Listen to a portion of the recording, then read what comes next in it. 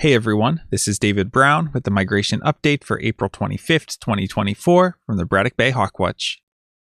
A reminder that the Braddock Bay Raptor Research Bird of Prey Days Festival begins tomorrow night. That's Friday, April 26th, and then will continue all day on Saturday and Sunday. I'll put a link in the description for you to check out. Kim and I started out the morning at the Braddock Bay West Spit where there was a cold northeasterly wind. And the waves on Lake Ontario were large and loud. Here we have a large dark raptor. We see a large head on this bird. This is an immature bald eagle. We see that it's not quite in full adult plumage yet. Starting to get the white head and tail, but still a lot of splotchy white underneath.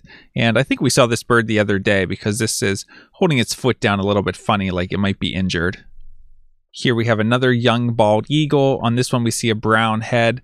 The underside is starting to get kind of pale. A lot of white here in the wing pit area and an even trailing edge to the wing, but we do see that it is starting to molt. That's why there's a gap in the wing here. This is a juvenile bald eagle, one that was born last year. Here we have a somewhat large woodpecker with a lot of spotting underneath, and we see a lot of yellow in the wings and tail, and no mustache on the face. This is a female northern flicker. At the West Spit, we had 27 species. Next, I made my way over to Braddock Bay Park to get some morning birding in, and you can see it was a beautiful sunny morning, but again, fairly chilly with temperatures starting out in the 30s and only getting up into the 40s today. Here we have two birds perched up in a tree that are yellow with a black bib. These are eastern meadowlarks. And this photo is a bit soft, but we have a large sparrow. We see rufous sides and overall brown on the back. This is a female eastern towhee. At Braddock Bay Park, I had 31 species. Because of those northeasterly winds, I conducted the hawk watch from Frisbee Hill today. Here we see a bird that's mostly dark underneath with a brown head. This is a male brown-headed cowbird. And this species sometimes gets a bad rap because they are nest parasites, meaning that they lay their eggs in the nests of other bird species and leave the other species to raise the young. But they are a native species. Here's a large dark raptor with a large head and a lot of splotchy white throughout the underside. This is an immature bald eagle. Here's a large bird that's two-toned underneath with a small red head. This is a turkey vulture, and we had a couple dozen turkey vultures today, but overall a really slow day for migration and tough spotting with those blue skies. Well, I thought there was a bird in this photo, but I can't see it now. Can you? Much easier from the side. Here we have a brown creeper. I was wandering around a bit and I flushed a female mallard from very close range. It really startled me. And I looked down and there was a nest with 8 eggs. So I took a quick photo and then moved away so the female could return to the nest. Here we have a small buteo with pointed wings. We see a dark trailing edge to the wings and a dark tail with a wide white band. This is an adult broad-winged hawk.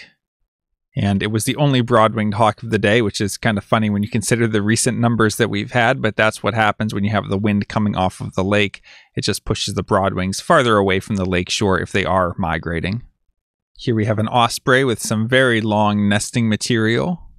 And it was taking it up to the nest, and I don't know where they find this stuff, but they come up with all kinds of garbage that they're always bringing into the nest. Here we have a large swallow that's a deep blue or purple underneath. It's a male purple martin. Here was my view for most of the day, staring into blue skies of death. When you have a blue sky like this, the raptors tend to disappear, especially when they get up high on the thermals. Plus there was an unfavorable northeast wind, so not much migration today and hard to spot the migration that there was. At Frisbee Hill, I had 29 species. Taking a look at the hawk count report for our migrant raptor totals, today we had 26 turkey vultures, 4 bald eagles, 2 northern harriers, 1 broad-winged hawk, and 3 red-tailed hawks for a total of 36 migrating raptors. That brings the April total to 38,709 and the season total to 46,829. Taking a look at the forecast for tomorrow, it's looking mainly sunny with a high in the low 50s. Winds are starting out southeast and shifting around to northeast at 10 to 20 miles per hour, so it's a fairly strong easterly wind. If the wind stays more southeast or east for longer, we might end up with a bit of a flight from the platform. As it shifts around more north, we probably won't have much of a flight. For Saturday, we're looking at showers early and then a steady rain later and a high in the upper 50s. and winds south at 10 to 20 miles per hour. So it's a good southerly wind to encourage birds to migrate.